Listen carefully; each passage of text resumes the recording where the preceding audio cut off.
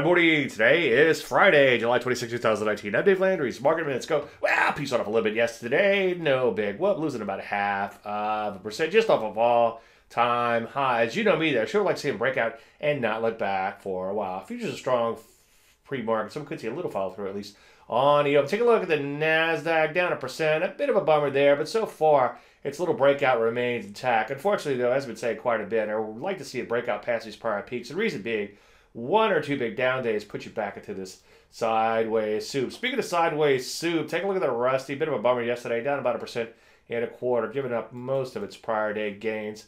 As you can see, so far, especially on a weekly chart, it looks like a big picture retrace rally. You don't see it one day at a time, but sure like to see it take out some new highs sooner rather than later. Gold and silver pulling back, could see some setups there too. Semi's a bit of a bummer here. The mother of all breakouts yesterday, but then coming back in about 1.5%. Not the end of the world, but ideally, I like to see some follow through, and the semis are usually a good sector to help keep the market moving higher. Again, though, as usual, one day at a time. Any questions? Shoot me an email, DaveLandry/contact. I'm Dave Landry, and you start the Market Minute.